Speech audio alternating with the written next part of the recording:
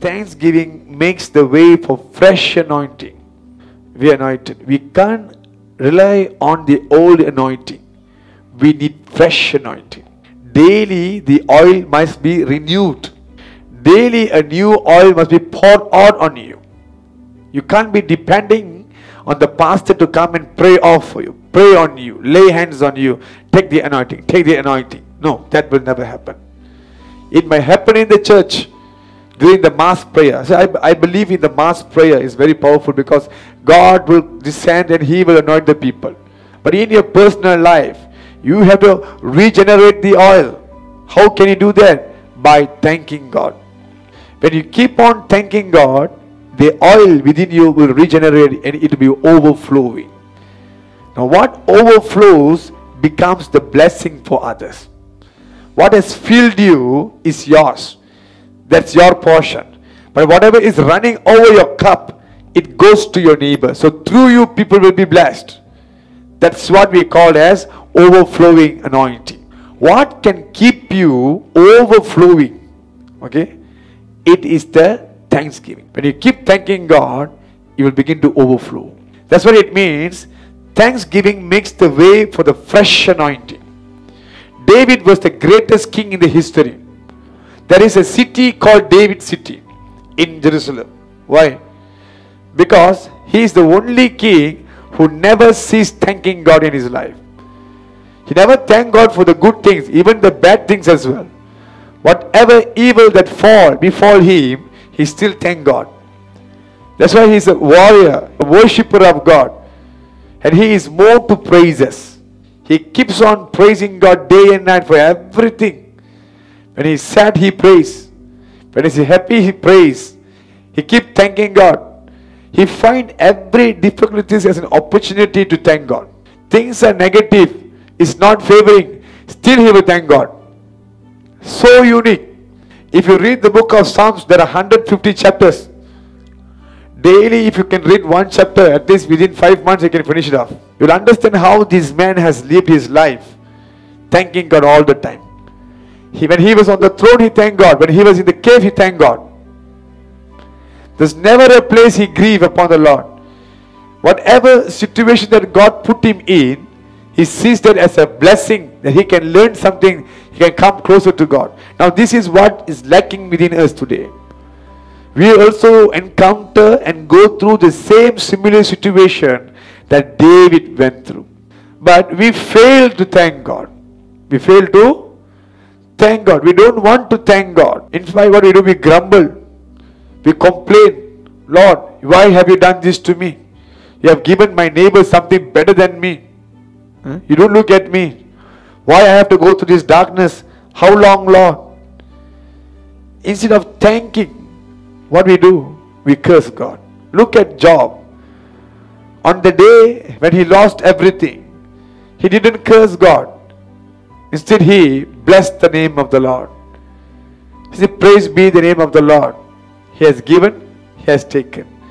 So when he offered the thanksgiving to God, he was actually sowing the seed for double portion. Because you can give God a thanksgiving to God when you are okay, when everything is perfect. But when you offer it at a time which is too difficult for you, that's what God sees the most. So when God put you into test, when God put you into the darkness, when God allow you to go to the trials, you must be very careful to utter the words from your mouth. It must be a thanksgiving word. It must be a grateful word. It must be a praising word. If you ever curse or if you ever grumble, that will block all the good things that God has for you. That's why I'm telling you, thanking God is very important. The more you thank God, the more anointed you will be. See, why thanksgiving brings down the anointing? Praises. God didn't say, I'm enthroned in the midst of the hills or on the high hills or in the mountain. No, he said, I'm enthroned in the praises of Israel. Now, praises, the very place where praises are being birthed out is heart. When your heart is a heart that can praise God for any situation, that's where God is saying. The word says he's enthroned as a king. When the king is in our midst, there is power, there is glory. That's why David knew the secret to keep God with him. If you see in the Bible, Lord, why do you hide your face? What have I done against you? And if he feels it's too long, he begins to praise God over the things that God has done for him. He keeps himself active with the Lord. And this is where the anointing will come. Hallelujah. Because you are anointed by God, God's hand sustains you. He never drops you to the ground. He never drops you in your life. When there is darkness, trials, you are never forsaken. God's hand is sustaining you because you are an anointed of God. Means you are in the hand of the Lord. Things seems to be endangering you. It seems to be that God has forsaken you. It seems to be that God is against you. No. Because you are God's anointed, His hand is sustaining you. Surely my arm will strengthen him. The Lord says, I will strengthen those whom I have anointed. You say, Lord, I cannot go on. I cannot do this myself. God, my hands will strengthen you. Meaning you are a parent, your children are walking, they are unable to walk properly, almost about to fall. What would you do? You take hold of them. You will strengthen them to walk.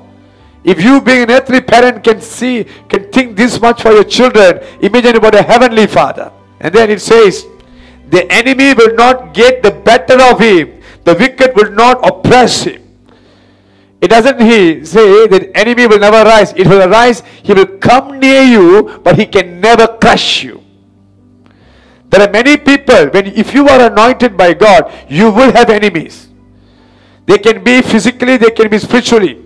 There are some people opposing you, against you, contradicting you, working things against you. They dig a pit for you. They want to completely bury you off.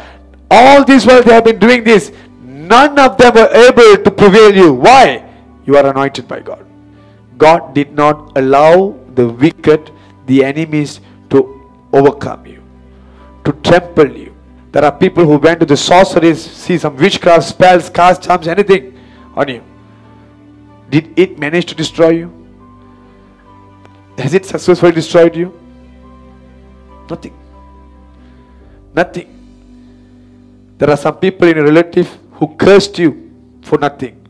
Said you will not live a proper life. You will die too soon. You will meet accident. Does it happen? Do you think it all never happened because of you? No, because you are anointed. Anointing is not going to bring you to heaven, that's for sure. But anointing sustains you on this earth to live a righteous life. Means we need the power. You have a car, but you don't have the fuel. It will never move. You can't reach the destiny.